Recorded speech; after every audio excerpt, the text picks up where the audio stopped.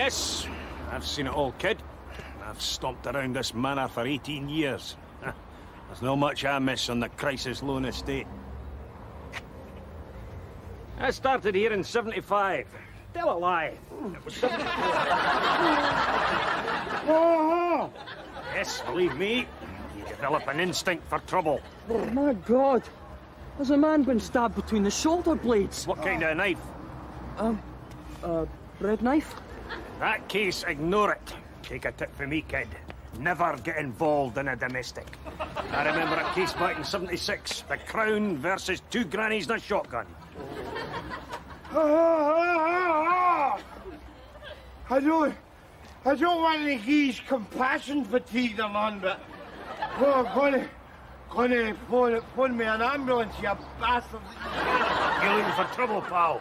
Surprisingly enough, I'm no. I'm actually looking for a blood transfusion, you know. You haven't seen one lying about a street money chance, have you? Go on your way.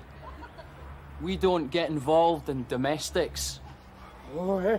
Hasn't it taken you long to lose your idealism, has it? Pretty soon you'll be a seasoned professional policeman and as big a turd as that fat article standing right next to you. Normally you'd pay for that, but I don't want you coagulating over my Doc Martens. Look, I'll radio and try and raise an ambulance for you, but they're no too keen on venturing into this estate. Oh, is that a fact? Oh, well, the next time the wife lunges at me with a bread knife, I'll tell her to hold on until we take a taxi out to bloody Kelvin side. Do you want me to help you, or don't you? No, I don't want your bloody help. You can stuff your help. Stuff it right up your Archibald, boy. Because I will stagger alone. I don't need you. I don't bloody well need you. Because I will tell you this. I'll tell you this. There is more than one knife in my back. Well, why the hell of bother? Subtlety's wasted in these people, don't mean? Oh, excuse me, Doc. Excuse me, wee man. I'm bleeding to death here. Any chance of 10 pence to phone an ambulance? How do I know you won't spend it in drink?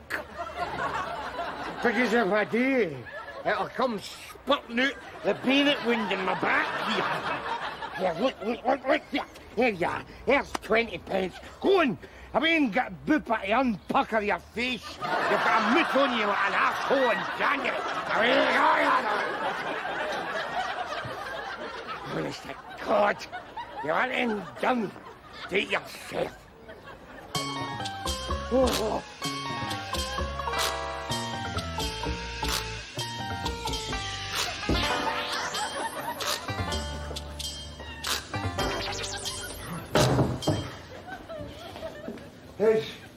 Excuse me, Govan.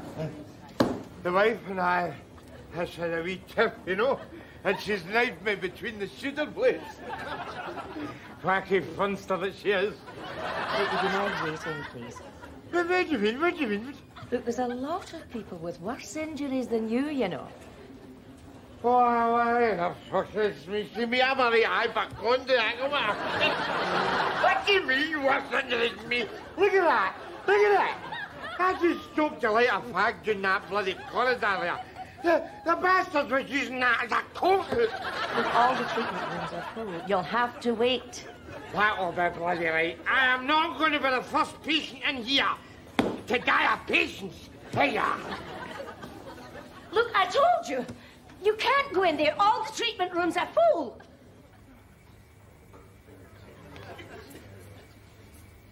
Is that painful, Mrs. Nesbitt? Not too bad, Doctor. That nasty knife gave you a troublesome nick, but we'll have you as right as rain in no time. Thanks very much, Doctor. Well, I'm hell of a relief to hear that. What's the matter, Mary, darling? Did you jar your pinky when the cold steel juddered against my backbone? I'm not speaking to you.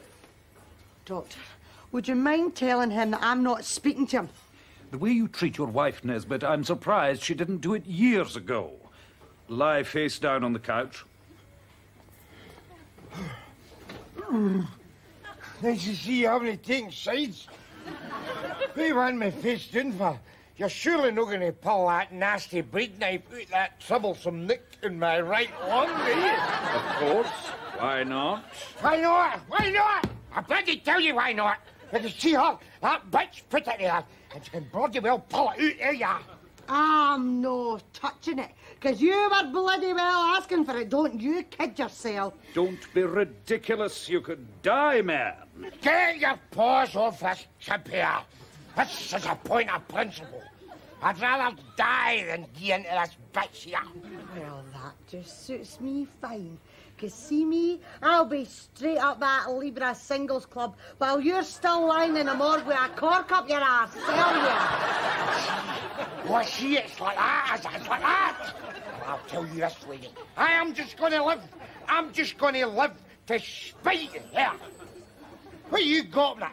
Come on, get out your utensil out my meat and make sure there's plenty of blood. Because you are going to have one hell of a washing day this Monday. I will tell you that later. Go on. Yes! Right, Rab. James, what you did here? Ella stabbed me. She discovered I was up at singles club. How'd she manage to find that out? She was there too. Ain't that right, Ella Hen? Shut it, you. Let's go look at that jacket. Oh! What do you think, Mary Hen? Oh, you've made a lovely job of that, Ella, so you have. Aye. Always like to stab him down the seam. It makes him ending easier. Domestics.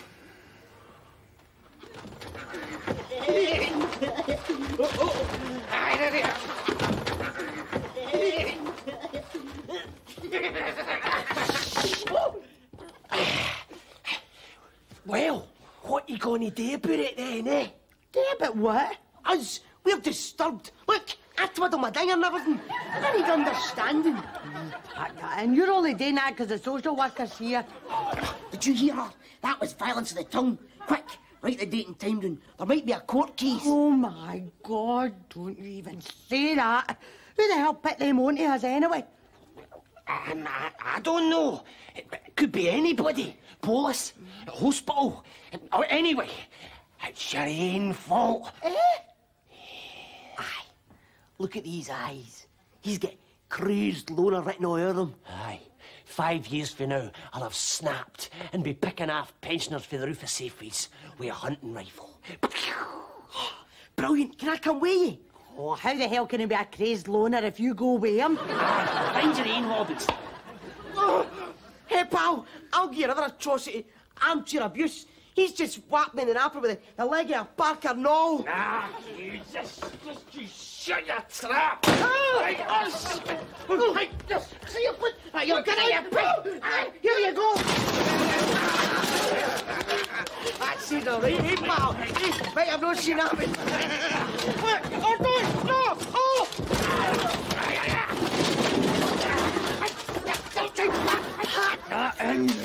What's this social worker going to think?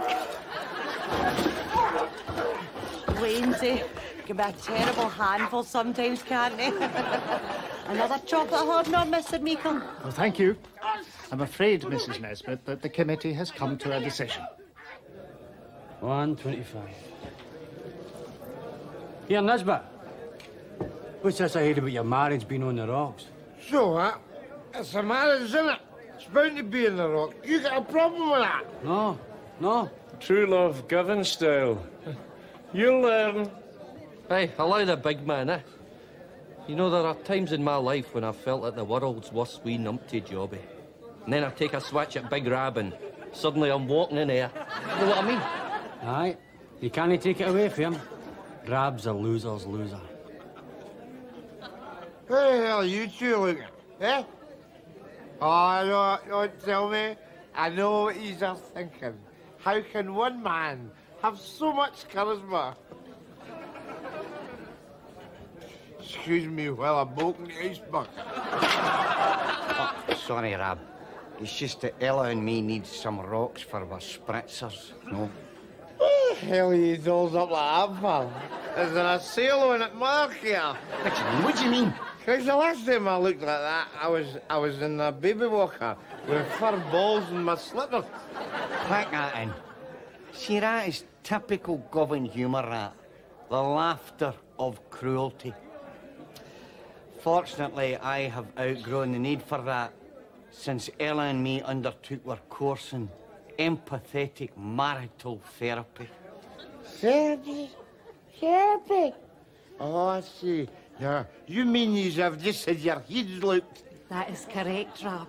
See, when that big specialist told me I was married to a social inadequate with latent deviant tendencies, I felt my heart swell with pride. I had no idea he was that interesting.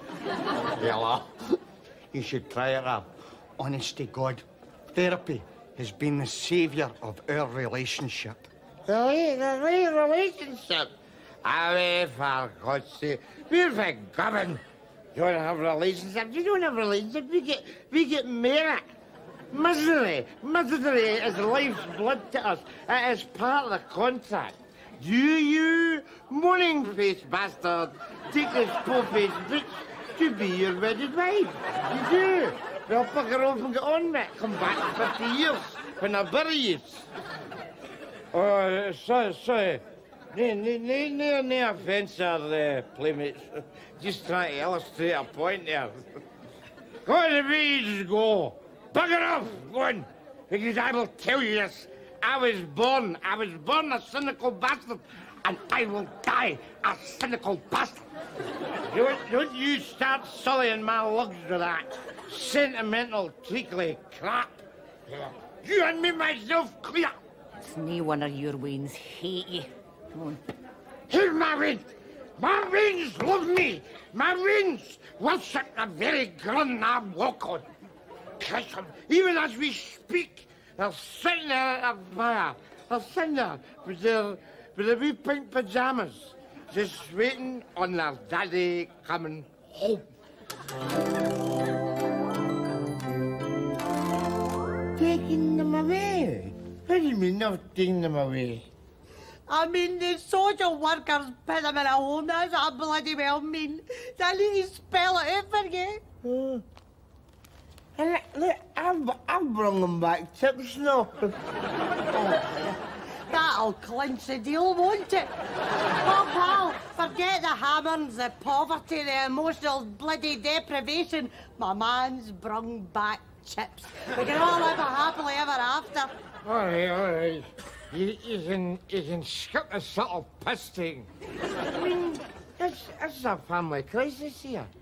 You mean to tell me a fella just walked in here and then walked straight back out with your veins under his arm? I mean, what kind of society are we running here? I don't know what you're moaning about. You used to do the same with folks' videos. That's not a point. That was in the past anyway. That was before I saw the light, you know. And before the light saw me coming out of Rumbo's window with an acai up my stomach. Dear God, I mean, I can't take this in. Hey, I mean, I go for a quiet pint, a nuclear parent with 2 normal maladjusted veins. I come back 6 years later, a childless geek with social leprosy. I mean, I'm not upset. Because I'm not going to be able to eat my spam fry. Bloody well, I hope no. If you'd been here, it might not have taken the wains away. The social worker's been here 3 times. Why the hell did you not take him seriously? Because, see me, I'm a cynic. Come on now. I was just waiting for him to get to the bottom line. I mean, all this talk about warmth and family outings, because I thought he was starting off a catalogue for Freemans. Oh, come on, man. Come on, don't greet me, don't greet. What do you expect? They've taken my boys away. I'm at my wit's end with worry. Wait, I'm on the worry. You just wait and see. I mean, now, I'll go down there first thing tomorrow afternoon, and I will reason with him. I mean, they're bound to see sense. Give me me back my wains, you sliding bizarre. I'm afraid aggressiveness doesn't cut any ice with us, Mr. Nesbitt. No, but this wee beauty might cut a few foreheads. That's the only way I'm going to knock some sense into you people.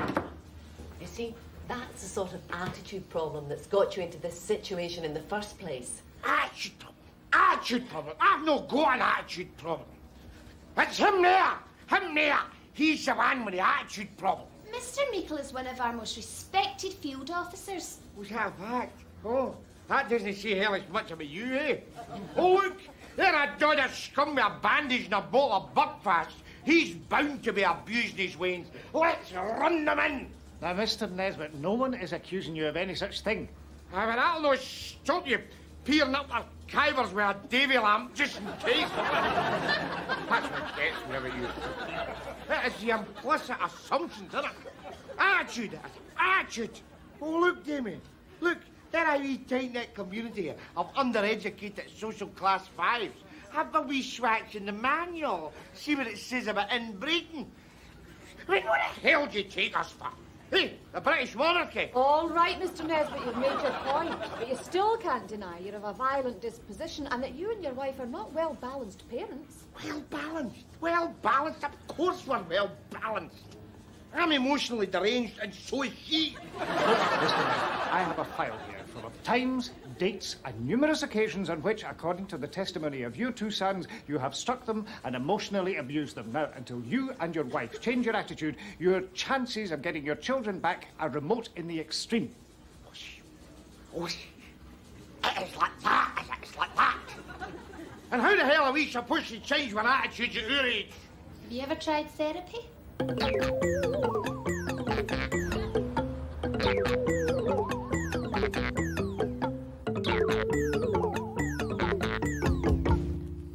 This'll work, Rab. What? That's Tom Donald. It's lured you need for that kind of bloody miracle. Right. I'm pure mortified at being here, so I wish I had something less embarrassing, like syphilis or something. You know what I mean? Talking of which.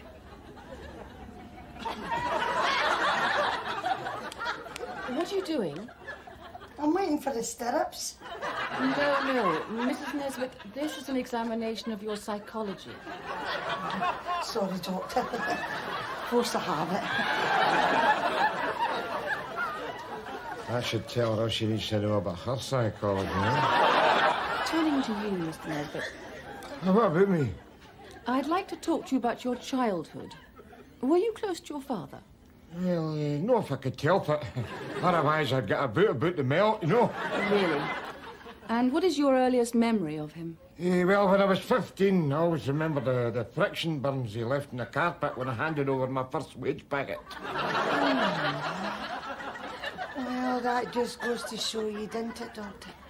You can live with somebody all your life, but you never really know them. Ah, you do not know my father was an alky? Oh, aye. I never knew you had a job.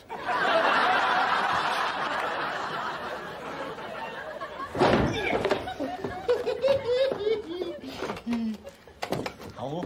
Yes, you beauty. This is a gamey. We're abused. Aye. Right, I've not had this much attention since I removed my tapeworm. Shh! Here, a gaffer. Come on. Act, Martin.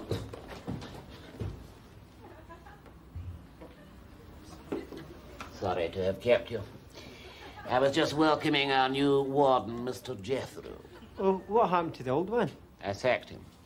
He was very weak on corrective punishment. He lacked imagination. So, you've been saying your mother neglected you, that you were starved of love, am I right? And not only love. She had me when she was past 30. Her tits had dropped that much I've got to hump my back trying to get a breastfeed off her. Well, we experience no such difficulties here. We value discipline beyond love. Oh, so you're going to punish us by pampering us in the kitchens to scrub the dishes, eh? Dishes? What dishes? No. Your problem children. Bad boys. Mr. Jethro has some very novel ideas about intravenous feeding. No exactly done Roman, is it?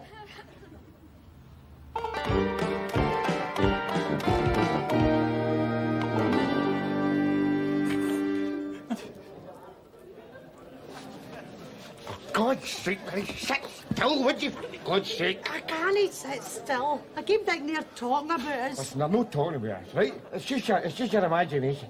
Just don't get paranoid, right? Bastards! What is saying about us? Rab, come on, don't get paranoid, remember. All right. Relax.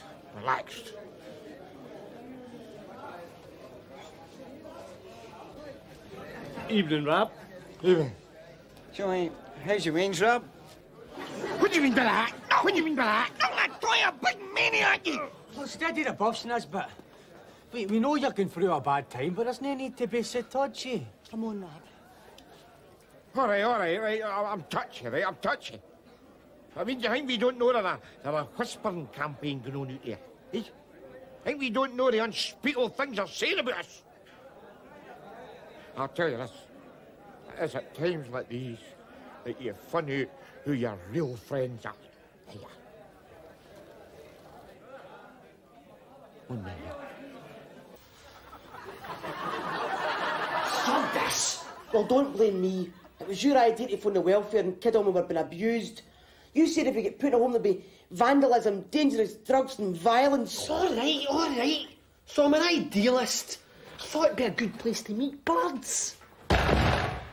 Ah, so there you are. Mr. Jethro tells me you've been making difficulties, that you've been bad boys. Well, we have ways of dealing with troublemakers. Oh, so you'd be pampering us in solitary then, eh? Exactly.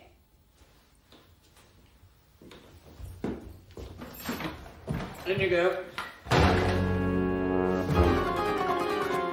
This is solitary. Yes, well, it is until we solve our overcrowding problem. Cheer up. Maybe it's an Ann Summers party. Mr. Nesbitt. Don't you, Mr. Nesbitt, me. Or me. Push me, I'll do the screaming here. See, you people, you sit there with your fat asses jammed against the radiator, poking your bureaucratic wallopers into other folks' business. Wayne's is it?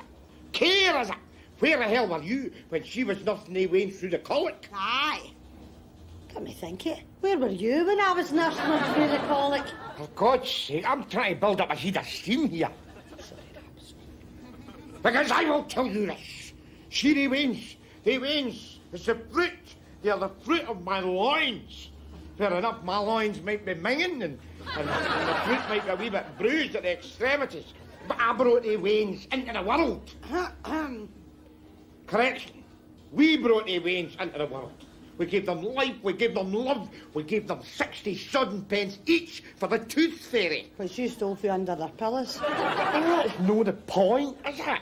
There's a principle at stake here. These Waynes is our Waynes. And we are not leaving this office until we get them back. Oh, well, no problem. What do you mean? You can have your children back anytime. Elspeth, for God's sake, bring them in. Catch you later, Elsie. Hiya, Da. Hi, Ma. Oh, so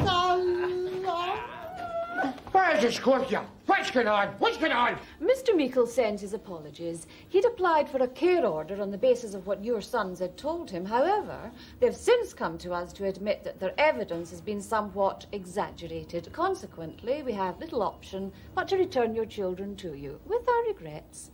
With our regrets? Oh, well, that'll make it all right then, eh? Where the hell is Meikle? He's passed through hell. Can he not give us his regrets in person? He can't, I'm afraid. How no? Because he's at home attending a birthday party for his son. Oh, I see. Oh, well, far be it from me to keep a man away from his Waynes. But we warn you, Mr. Nesbitt, any further violence towards these children and we will be forced to take action again. Oh, no, but no need for that at all. Because I'm perfectly delighted to see my boys again. Oh, look, there's a flying care order. Where? There. Oh. Well, thanks very much. I don't know what we'd have done without your help. Increase my lifespan, probably. Come on, yous. Cheerio. See when you get right into it. That's one of the lessons you learn in life. Everything's got its sequel, no? If you just have the patience and wait long enough, you always get your chance for revenge. All right, pal? Are you just going to stand there? That pig has just gate-crashed your son's birthday party. Why don't you hit him back? You know my philosophy, Amanda. I always reason before I hit. I'll tell you another reason why he doesn't hit. Just clock that puddle between his feet there. You were always a wet one. Oh! Cow! Oh! How dare you! I'll do whatever I like in my own house, madam. Oh, will you, sir? Oh, yes, I most certainly will. Will you? Don't you so I.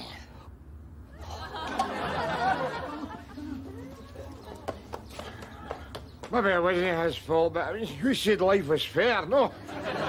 You are pathetic. Why don't you just do us all a favour and get out of here? Hey, you can shut your yapping off. Man! Yeah, we toad that you are. Yes, take it with me, kid. I've been there, done it, seen it all. Hey, look.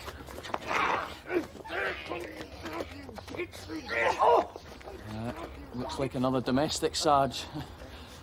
What do you think? Should we turn a blind eye? No, son, these are the professional classes. That would make it a crime of passion. Better book them. Come on.